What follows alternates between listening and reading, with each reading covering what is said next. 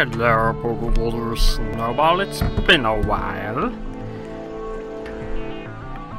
Are you kidding me? The Sabres won the goddamn draft lottery. Now they've got Jack Eichel, and they're gonna get fucking Rasmus Dahlin. How the fuck is that? Oh shit! I was recording that. Oh fuck.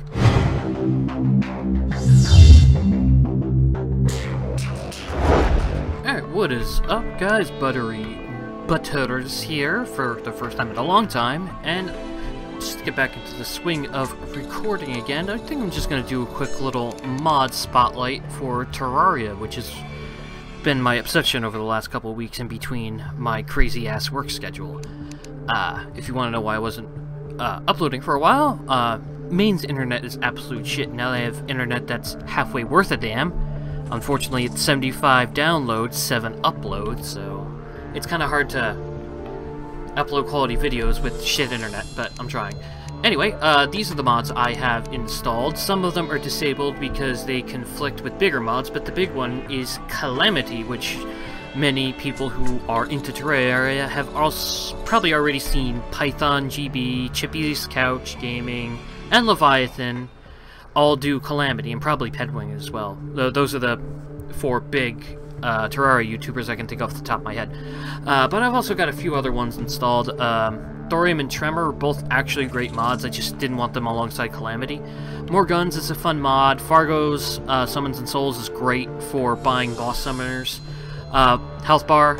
Wing Slot, it's a bit broken because it prevents you from getting the achievement for using wings.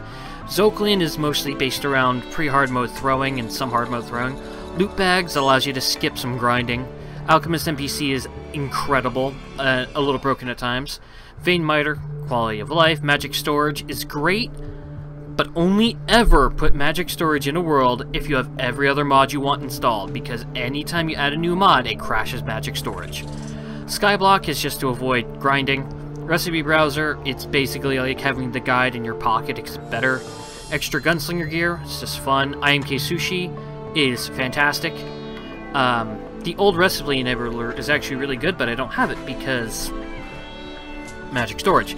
Luiafk is great, but also there's a lot of parts of Luiafk that are really cheesy, so it's like, do you want the convenience of accessories that allow you to dig faster and the ability to build arenas with the click of a button, or do you want to never run out of mana? That's the sort of shit Luiafk does. More chest loot, just more loot. Reforge armor, because I'm trash at the game and I need all the help I can get. Which mod is this from, just so I can know what I'm doing? Omniswing is great, but certain weapons are broken. The Phoenix Blaster mainly. The Phoenix Blaster gets, I think, Mega Shark level DPS with Omniswing. So, Calamity add-on is literally just adds something to disable Revengnce mode, which, if I do a playthrough on Revengnce mode and it's too difficult, that's going to be great. And eventually they do infinite pouches and quivers for the custom ammo. And the boss checklist, which I have disabled because for some reason, checking which bosses you're up against crashed Magic Storage for me. But anyway, I'm going to go into my world. I have ButteryMcButters, which is my Twitter handle, and VIPbutters, who I wanted this guy to be more evil. And I've got a couple ones. My test world for Calamity, my fresh start because I was getting trounced in this one and I got pissed, and a test for Revengnce mode. So I'm just going to go into this one, show you a little bit of stuff, fight a boss or two, just, you know, give you guys a quick glance of what this mod is all about. Sorry for the jungle music. I have artificial jungle and mushroom down here. So I am in hard mode. I think in terms of boss progression, I am at Duke Fishron, including the Calamity bosses. So the only thing I have not done in terms of checklist stuff is the Old One's Army. Then I'd have Duke Fishron, the Cultist, Moonlord, and post-Moonlord stuff. But yeah, this is Magic Storage right here. You may wonder what the hell all this is. It's basically each one of these is an upgraded chest. And the way you make them, you need gems, so it actually makes gems worthwhile past the gem hook.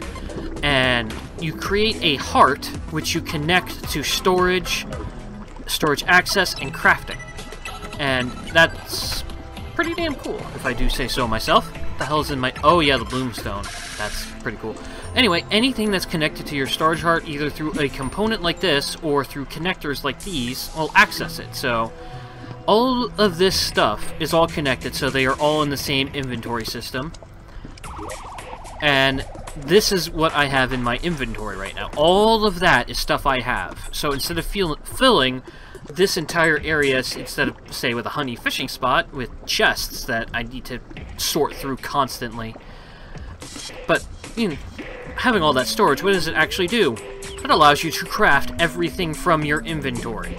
It's basically like, if I had my furnace, my anvil, and all my shit here, and like 7 chests right here that I had to click and then craft with, it's basically like having all of that for your entire inventory.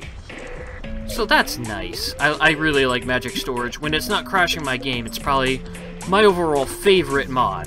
Luiafk adds this, the ability to have the skeleton merchant, I think with 15 gold in your inventory and having killed a skeleton in the underground, to move in, and the traveling merchant, which I believe is 500 gold, not 50 gold, after you first encounter him. So that's nice. Here we have the Mutant, who sells boss summoners. And then over here, also from Fargo's Mutants, we have the Abomination, who sells the Invasion Event Summoners, which is all well and good. Skyblock over there, that's me growing Chlorophyte, so that's great. And all of this, and I'm not even talking about anything for Calamity yet. Over here, we have trophies from Calamitas, which is one of the bosses. Slime God, another one of the bosses. I believe that's a Cryogen trophy right there. That one, I believe, is a Desert Scourge and a Hive Mind trophy. All of them Calamity bosses. So yeah, that's nice. I should probably fight some of them, shouldn't I? If I go over to the Brewer from Alchemist NPC, you can see some of the potions that are at it. Fab Souls Vodka, Cadence Potion, Garum Stimulants, Zerg Potion, Zen Potion, Potion of Omniscience, Ninja Potion, and a few others that are non-Calamity buffs that come with Alchemist NPC. And basically, this is like, Garum Stimulants is like combining Iron Skin, Regen, Swiftness, and Endurance in one. And I think it also gives you Wrath and Rage, but it's all in one buff slot. So you don't, like, take Garum's Stimulants and get the same buffs. So you can actually use it to combine all buffs into one so you don't hit a buff cap.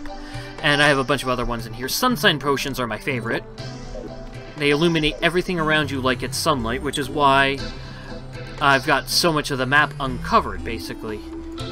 Like, all that part, like, if you see, this is where I fall down for my elevator. I haven't explored any of this, and it's all lit up because of the Sunshine Potion. It's great. Again, that's, I don't know, is Sunshine a Calamity Potion?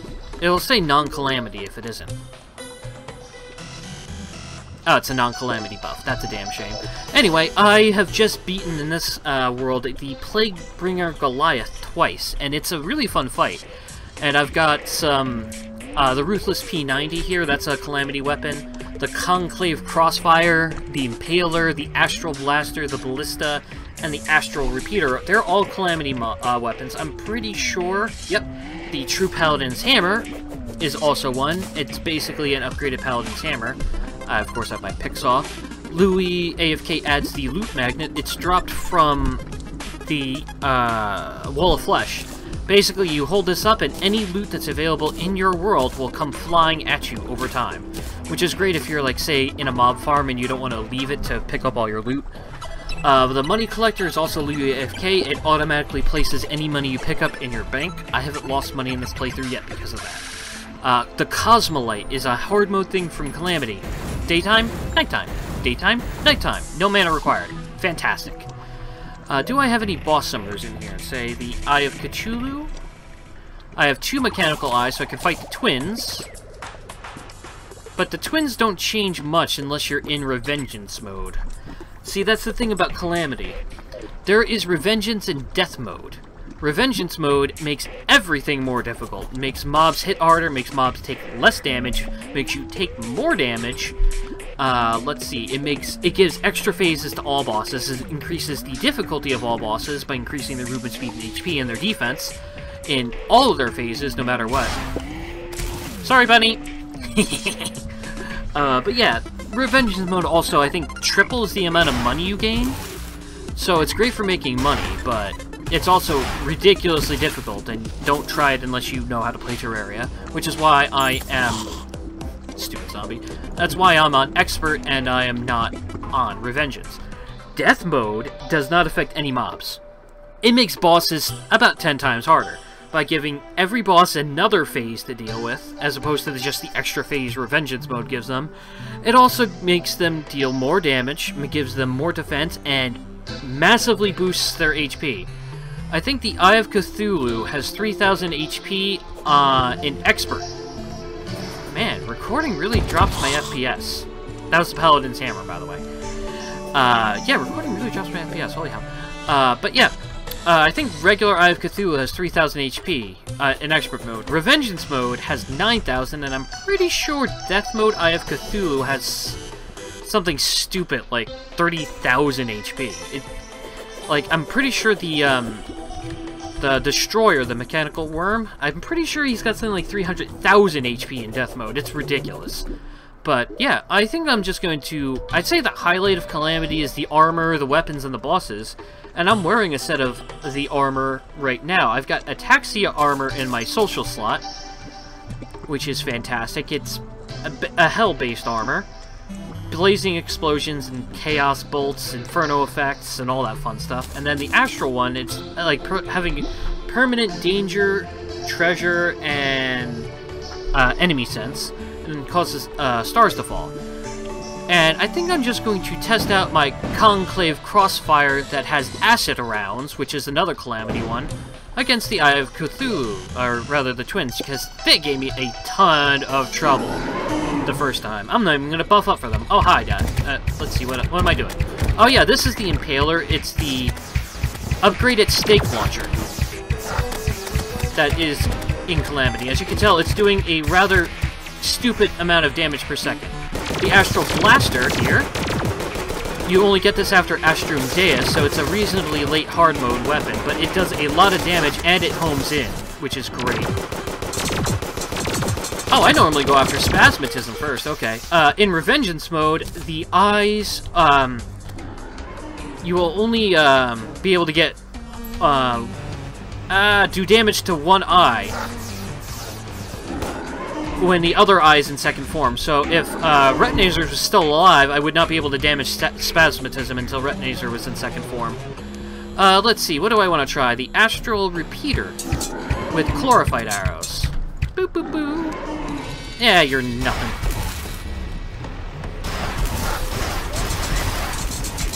Man, the Electrosphere Launcher does a lot of damage. But my favorite so far is easily the P90. Boop.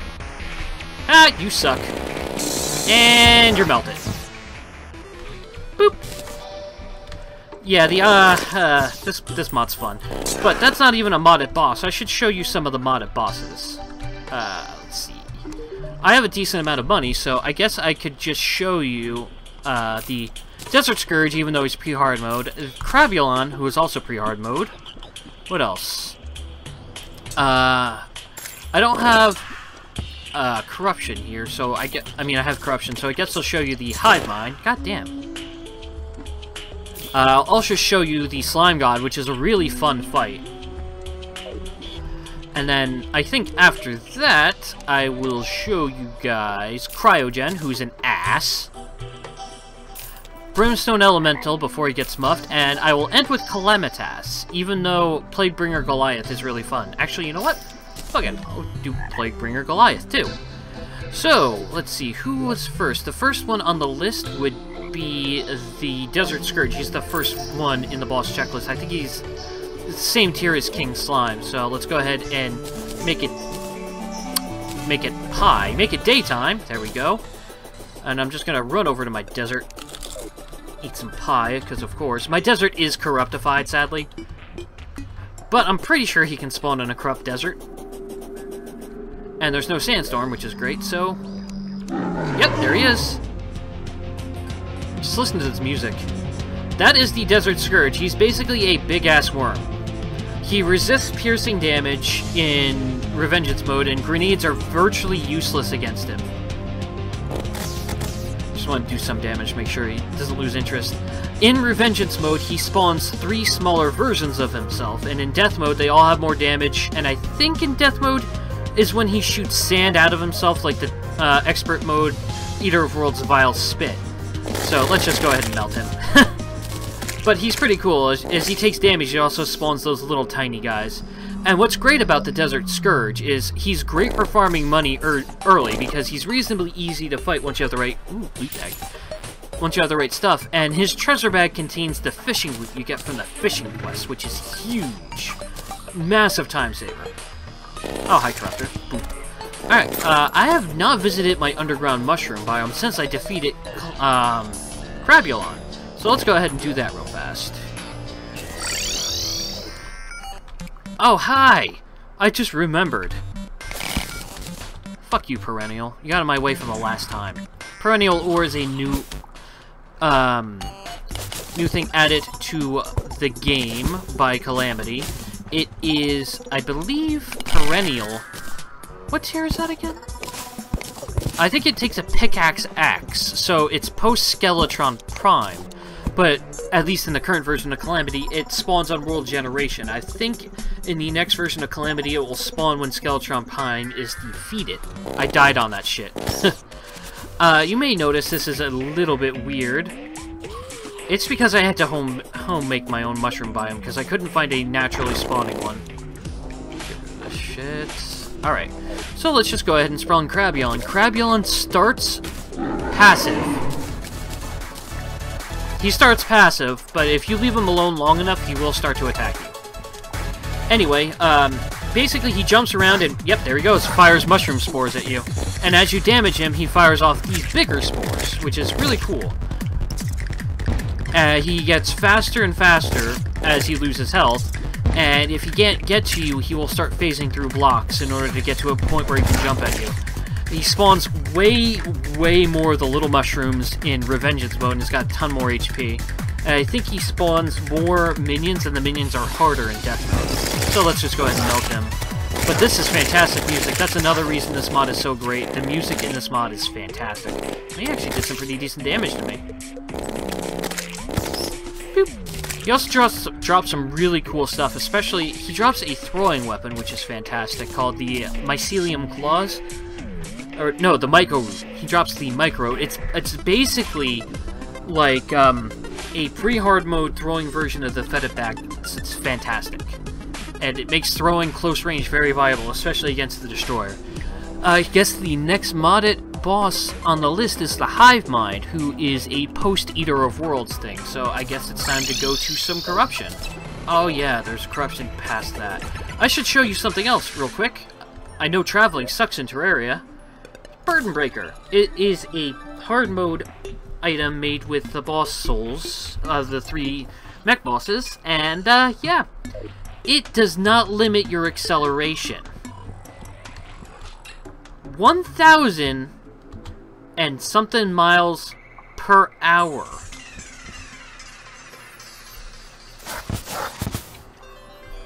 It's a little crazy. Anyway, the Perforator / the Hive Mind will spawn in your world's evil biome after you've defeated either the Brain of Cthulhu or the Eater of Worlds, and it will be summoned. You can either make the summoner, or you can try to find a Hive Cyst or a Perforator Cyst, and they have 2,000 HP. And destroying either of them will cause that world's boss to spawn. And...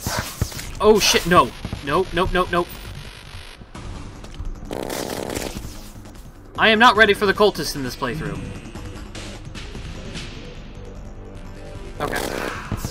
Now that's taken care of, let's try to either find a cyst...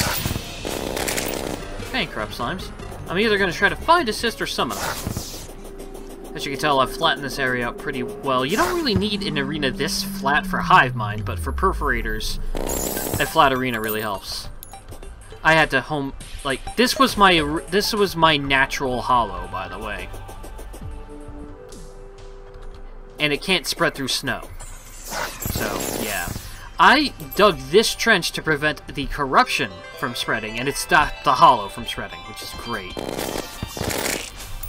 Oh my god, slime, stop it! Terraria summons the hive mind. That is what we're looking for. Alright, let's summon the hive mind a little further away from the hollow, shall we? There we go. He's stationary when he spawns. When you lower his HP fully, he will start to teleport around. He spawns these guys, dank creepers. They attack you, and when they die, at least in expert mode, they drop behind these rain clouds, which are really reminiscent of the Crimson Rod. And when he teleports, he begins firing. Yeah, he fires these little things at short range, and he also... most of his damage comes from the minions he fires. Because he'll still spawn these little bolts and these dank creepers as his health drops, and they will slowly home in on you. He'll teleport away as he takes damage. But if you let him hit you, he will do a lot of damage. And he's dead. Really should not be showing you guys these bosses when I am this OP. Ooh, Eater's Soul Banner. Ooh, let's just get rid of all this shit. I believe next on the boss checklist, get out of here, is the Overloaded Sludge, which is the Slime God. Now, the Slime God can actually kill hard mode players. So, I may be playing on Expert and not Revengnce, but he's not one to take lightly, and he requires a relatively long arena, even in normal mode, let alone Expert, Revengnce, or Death. You want a relatively long arena for him, so I think I'm actually going to use the arena I have at home. Give me that essence of Ilium. So yeah, I'm going to see you guys back at my arena. Boop. Okay, we're back at my arena. Ignore the tombstones. Which one was this one? Mothron? Ah, memories. Pink laser. Can't remember what that was from. Flaming wood. Ah. I could have sworn it was the pumpkins that killed me. Never mind. Anyway, I actually brought a couple buff potions because Slime God's dangerous. Just regen, Iron Skin, and Heart Reach because you'll see why I want Heart Reach in a few seconds. But I'm not going to use my actual huge buffs. I really should put the Bloomstone away. But yeah. I actually summoned Ravens for this, and that might be a little overkill. That right there is the Slime God, that little guy. And he is guarded by the Crimulian and the Ebolian Slime Gods. And they fire blobs of shit at you that damage you, and they can debuff you. And the Slime God himself will debuff you if he touches you. He will give you the same debuff, I think, as the Vortex Pillar guys. It's a gravitation debuff. It'll make you do like this. Anyway, the Crimson and the Ebolian, I believe, what they do is they curse. And I think, yeah, one curses and one causes, I think, something similar to Frostburn. The red guys are the ones that do similar to Frostburn, and the purple guys are the ones that curse. And you can't damage the Slime God until you destroy these guys, and they split off into multiples as their health gets lower. But the little guys drop Nazars, so if you're running, if you need something to... I think it's actually a bit of a crutch. If you don't have a Nazar at this point... Yep, there's that debuff. Yeah, if you don't have a Nazar at this point, these little guys will drop in, and it'll stop you from being cursed by these purple guys. But yeah, you may have just noticed there, if you're underneath these guys, they'll fire shit down at you, but they actually cannot get below you. But as you can tell, the Slime God, at least in Expert Mode, doesn't have a ton of HP, but he's fast and he's really hard to hit. And I don't know, but I think the little slimes occasionally drop, not HP, they drop hearts occasionally. But the thing about... There we are, he's dead. But yeah, the thing that's most challenging about the Slime God is when he's in that stage, if you don't have a fast summon, like, well, Ravens are really OP for this stage of the game. Or, yeah, if you don't have a fast summon, or really quick reflexes, or close range weapons that, you know, accuracy doesn't really matter with, like B-nades or something like that, when he debuffs you and you're stuck like this, and you can't dash or get out of the way, the debuff ends just as he's right about where my mouse cursor is, or I'm not sure if I can actually see my mouse cursor. It's been a while since I recorded. But he's basically where the ravens are lagging behind me when your debuff ends, so it's really hard to avoid him when he's about to ram you and give you the debuff again. Slime God is actually really, really difficult. It's actually... It was nerfed a while ago, and before it was nerfed, it was actually, like... You can fight on pre-hard mode, but he was around the same tier as Cryogen. And speaking of Cryogen, I think it's time to go to the, I think it's time to go places and see Cryogen, because that guy was an asshole, and I want some vengeance. I explain shit way too much for a mod spotlight. I might split this into multiple videos, actually. Actually, you know what? I think I will do that. Those were pre-hard mode bosses for Calamity. And I think in the second episode, I will do hard mode bosses for Calamity. Again, these are in expert mode, and, yeah. The post-Moon Lord ones are in a tier of their own, so I haven't even seen them yet. So, there's that. But I've beaten every single pre-Moon Lord boss for Calamity, so I'll just make that its own video. So, yeah. See you guys next time.